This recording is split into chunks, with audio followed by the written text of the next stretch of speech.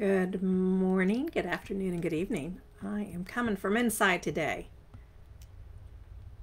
I decided to went out this morning to water the garden and to water some plants, but I decided to do this inside because I had to look up some information.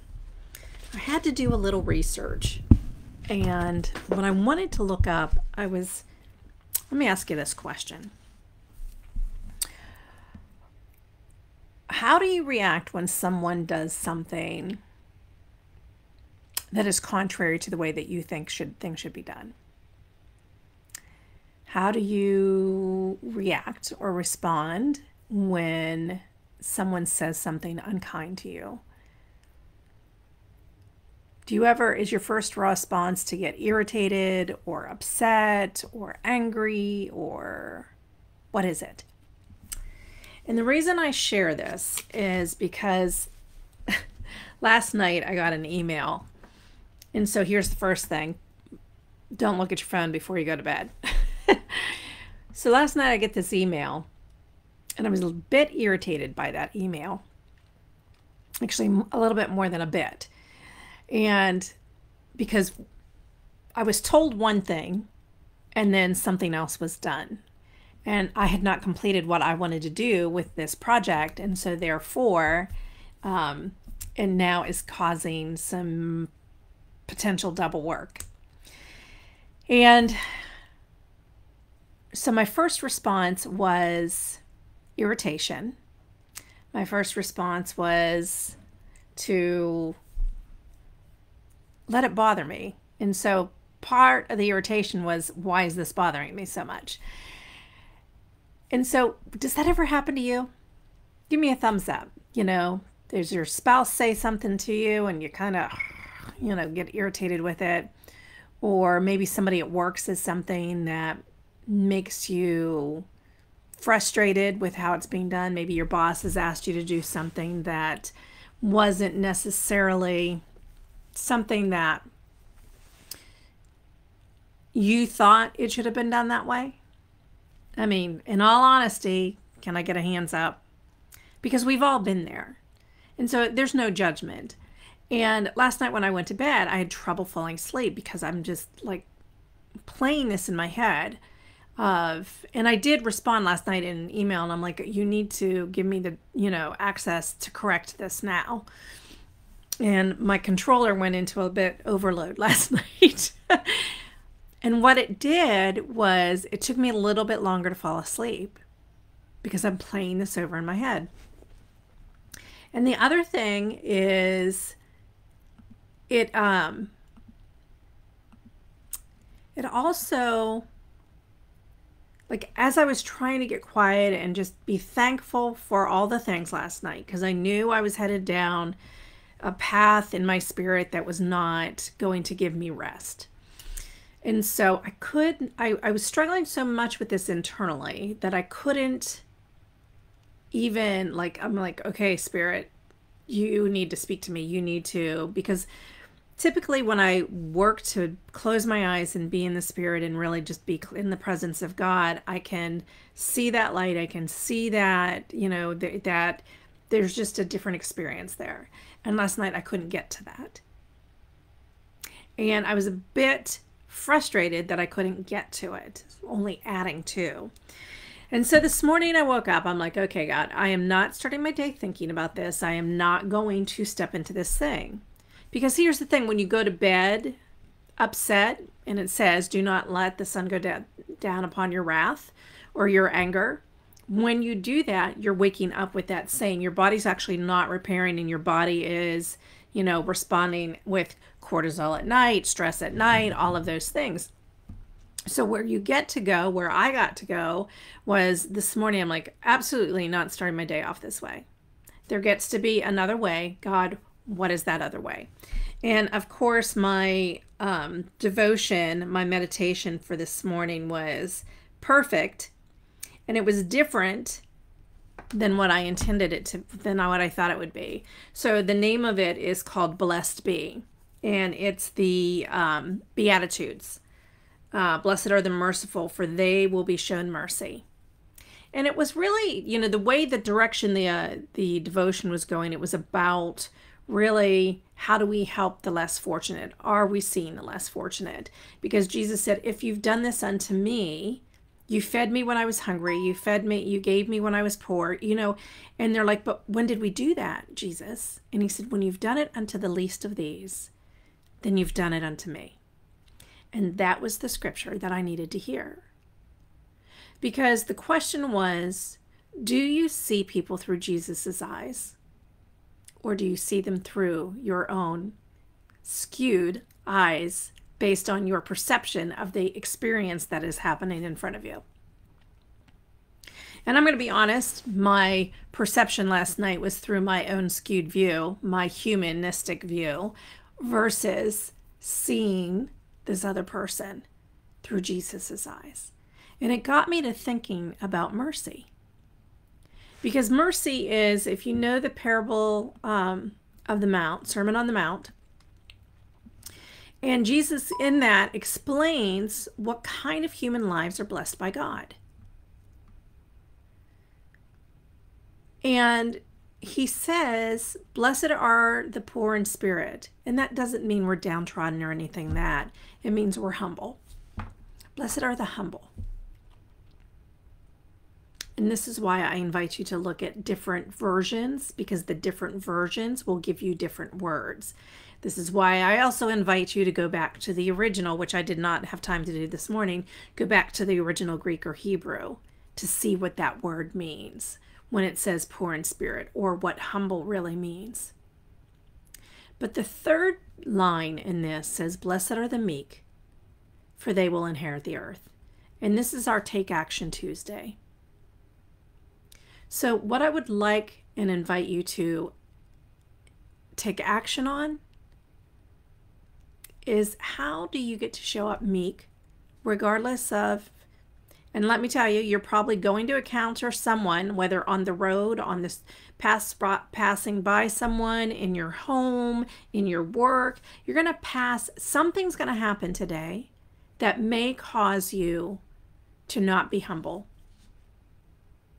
To not, you know, lower yourself and say, see them through God's eyes. See them through Jesus' eyes. Because the verses, and I invite you to do it, it's Matthew 5, 3 through 10. Read through the whole thing. Because it says, blessed are the poor in spirit, for theirs is the kingdom of heaven. Blessed are those who mourn, for they will be comforted. Blessed are the meek, for they will inherit the earth. Blessed are those who hunger and thirst for righteousness, for they will be filled. Blessed are the merciful, for they will be shown mercy.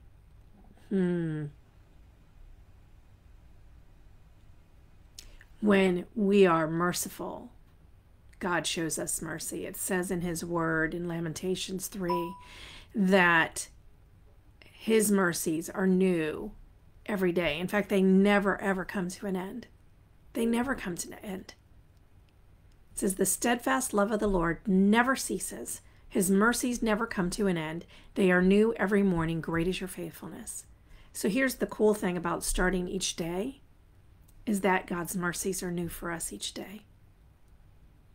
His love for us never ends, regardless of what we do, say, how we act. And that's what the Sermon on the Mount is. The Beatitudes are really about, here's how I want you to behave today. This is who I want you to be today. So he's asking us to be meek. He's asking us to be peacemakers. After that, after merciful, it says, blessed are the pure in heart, for they will see God. Blessed are the peacemakers, for they will be called children of God. Blessed are those who are persecuted because of righteousness, for theirs is the kingdom of heaven. See, we're going to encounter things. People put us down because we're Christians. People put us down because of what we believe. But if we are merciful, if we are humble, if we are peacemakers, how much is that going to shift things in our world? How much? Good morning, Zambamo. I'm so glad you're with me today. Yeah, so how much Would it change your life? Would it change my life? Would it change people's lives if we showed up merciful, which means we showed up loving, which means we showed up seeing people through Jesus's eyes and not ours? So imagine when you step into the presence of God and you step in the presence and you ask Jesus and the Holy Spirit to be with you. What is the thing that happens to you? You find grace, you find mercy, you find peace, you find joy. Well, what if we shared that out with the world? Because that's what the Beatitudes are telling us. Be these things. Be these things. Be meek. Be merciful. Seek God. Be pure in heart. Be a peacemaker. When we be these things, these ways of being, when we are that, that is when we have the ability to look at the other person. So I get to have a meeting with this today. And when I see how I experienced that email last night and how I'm going to apply mercy today, just the same way that God applies mercy to me every day, it shifted me from the frustration, it shifted me from the irritation to a place of, okay, forgiveness. Because mercy actually means compassion. It means forgiveness. It's not holding something against them. How many times does a spouse or a family member or a friend say something and we hold it against them? And then it tears things apart. Because that's what's happening in the world. It should not be happening in our homes.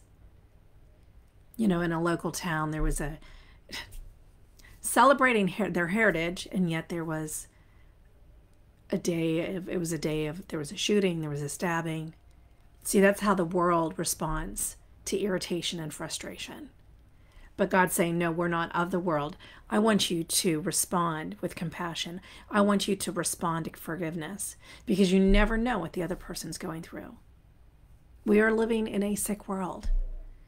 You know, we're living in a broken world. And He's offering us the way out. He's offering us a way to, hey, if you do this, if you are poor in spirit, if you are mourning, guess what? I'm going to comfort you. If you're frustrated, let me comfort you. Don't look to the world. If you show up meek today, I'm going to give you the earth. You're going to inherit the earth. If you're looking for righteousness, guess what? I'm going to fill you with that. If you're merciful to your family members, to your friends, to your community, to the people on Facebook, oh, there's a big old one. How many arguments happen on Facebook? Because here's the thing, we're called to be something different. We are called to be something different. And today I'm inviting you to be blessed, to live a blessed life. So go back and read Matthew 5, 3 through 10. Apply those things to your home, to yourself, to your community, to your work, to your ministry, to the people that you serve. Guarantee, if I start looking at people through Jesus's eyes, then how we treat them, which goes back to that verse, if you've done it unto the least of these, you've done it unto me.